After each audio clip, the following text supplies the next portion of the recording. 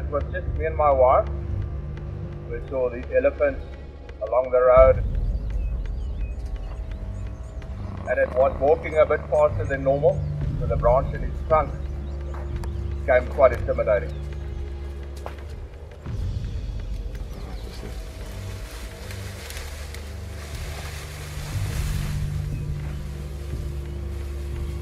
We didn't really have much space to go anywhere. He was just standing there, not giving me any sign or any clue of what he's about to do. That's the scariest part. It's like, okay, what's next? Or what's going to happen? But all you can do is be quiet and I can pray that the elephant will move away.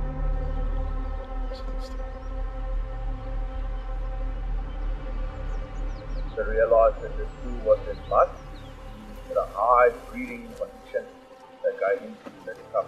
Really, there's one part in the video where you can actually see my wife looking at me and putting her face funny, and the smell that was quite overwhelming. Thought it was over, but then, like they sometimes do, these big bull elephants, you know, they like to play games. So this guy just walked on a distance, and when he was behind the vehicle, he turned around.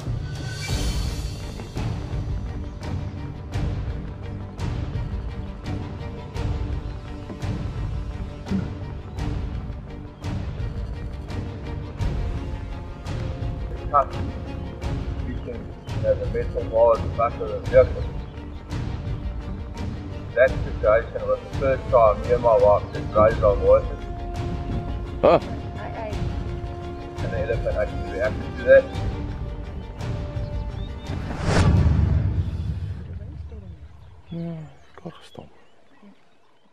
I did shoot up a little prayer, I'm not going to lie, but at the same time, you just got to tell yourself that, you know, no erratic behavior or movement, you know, panicking and shouting and screaming is going to lead to something bad. It's almost like your whole body freezes and instinct takes over.